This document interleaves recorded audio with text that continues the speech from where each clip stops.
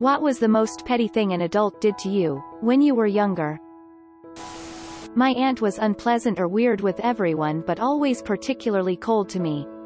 One day when I was about 14 she took me aside and said she'd held a grudge against me because of my name.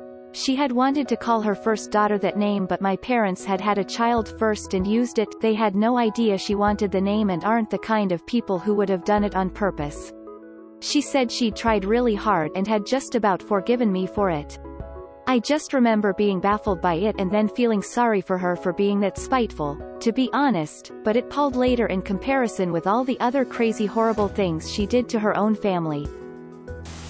My mom asked if I wanted to play 52 card pickup, while my friends were over. I asked her what it was and she said I either want to play or I don't. I told her I didn't want to play anything if I didn't know what it was.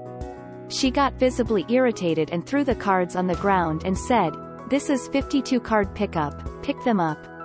She then threatened to ground me as she watched me pick the cards up and put them away nicely. I think it was worse because my friends were watching. In Cub Scouts, we were doing the Pinewood Derby. I worked really hard on my car. My dad helped, of course. I had already won the first 3 rounds, and before the final round, one of the dads of the other kids picked up my car to hand it to me. It slipped out of his hand and broke the wheels when it hit the floor. I'm convinced it was not an accident, and he was sabotaging my car so his kid would win. This was over 30 years ago, and I'm still salty about it. On the wedding day of my mom's 3rd wedding, I sat in my room alone crying cause it was hard, but I made sure to remove myself cause I didn't want to upset my mom. When my aunt came to check in on me and saw I was crying, she went and told my mom. My mom went out of her way to stop hair and makeup to come into my room for being selfish and trying to ruin her happy day, even though I purposefully tried to not look upset in front of her in the first place. I was feeling sick one day in grade 3 or 4 and the substitute teacher wouldn't let me go to the nurse's office because I didn't look sick enough. I had strep throat. When I was like 9 or 10, I was rollerblading home from my mom's work, right?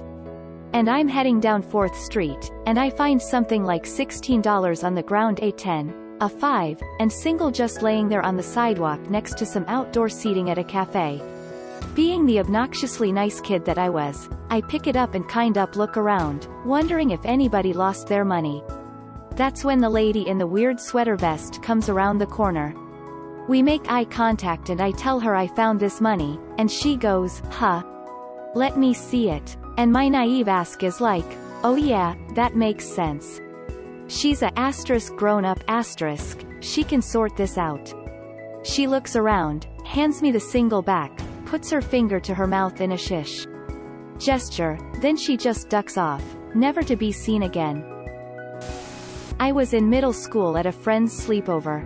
Her parents were very strict. Her siblings got pulled out of public school to go to a Catholic school, were homeschooled in high school, and they scared the hell out of me.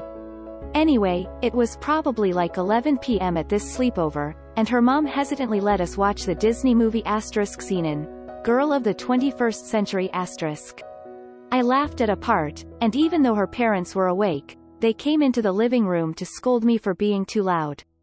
Not long after, I took a drink of water, got a little strangled, and started coughing. They called my parents after 11 p.m. to come pick me up because I couldn't behave.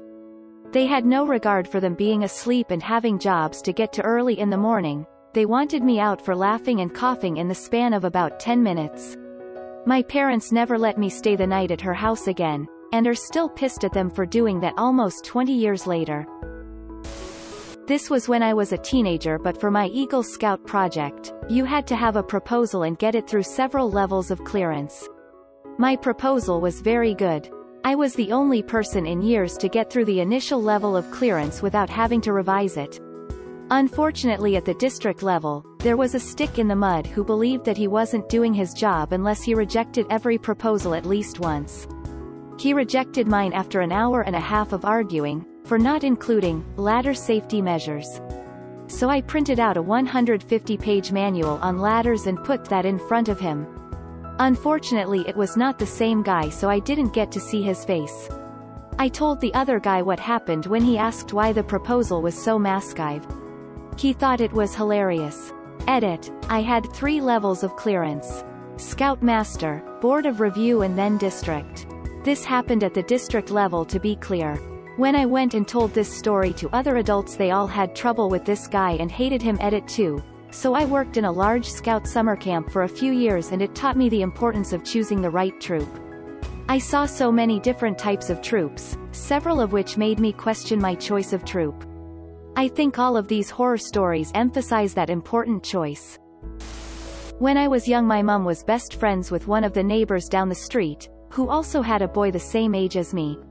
As a result, I played a lot with said boy and was encouraged to be best friends with him. Whenever my mom wasn't around though, his mom was a complete bitch to me. She would come out to where we were playing together and shout at me for some minor trivial thing. If we were both doing something bad, only minorly bad, we were not bad kids, she would blame it all on me and never reprimand her son at all. This was all when I was like 7 to 10 years old, and so I couldn't process it at all and had no idea how to react, and it really got to me. I found out years later she was basically jealous because I was doing much better at school than her son and she wanted to take me down a peg. Ultimately the son and I ended up going to different secondary schools and drifted apart, which meant that fortunately I stopped having to interact with her. Our mums are still good friends and she has always been pleasant to me as an adult. She even did the flowers at my wedding, but even 30 years later I still keep her at arm's length because of how unfairly she treated me as a child. Preschool me wasn't sure if shaking hands should come after or before getting awarded a prize on stage. Adults snatched my prize out of reach to hall full of guffawing adults. Preschool me burst out in tears and was led off stage. Parents scolded me for making her look bad. I lived in China for a year when I was 17/18, and spent a good amount of time traveling and staying in hostels. One day I slept in. I was staying for free in a hostel that wasn't legally open yet, so there were no outlets to charge my phone, so no alarm, and was just barely going to make it to the station in time for my train. Bear in mind, this was a 40-hour train that only ran once a day, and I didn't have the money for a new ticket. The taxi driver got to the end of the street which the station was on and turned to me. He said, "It's 10 kuei to drop you off here. If you want me to take you to the station entrance it's 50. I ended up paying because I needed to make that train, but I was upset and furious. I have met some of the kindest, most selfless people in China, but like anywhere in the world there are some absolute pendisheads too. Grounded me for leaving a hanger on the dryer, then extended it for reading while grounded, then further for sleeping when told I can't read. Shit still pisses me off years later. My swimming teacher promised me a candy bar if I jumped off the board when I couldn't swim, and when I did they said they forgot, but I saw them eating one in the lounge. I was 5 and I was betrayed. Another thing that swim teacher did instead of teach me to swim was to try and teach the group how to keep their eyes open underwater and see. We all had goggles and had to take them off to do this. Also, I didn't learn to swim there. I ended up learning at a hotel on vacation when my sister taught me like a year later. Had a teacher in kindergarten threaten to expel me because I was sick and didn't show up the day before. She put me on the spot in front of the whole class, telling me not to lie and that she'd call the principal. I cried in front of the whole class, not knowing what to do.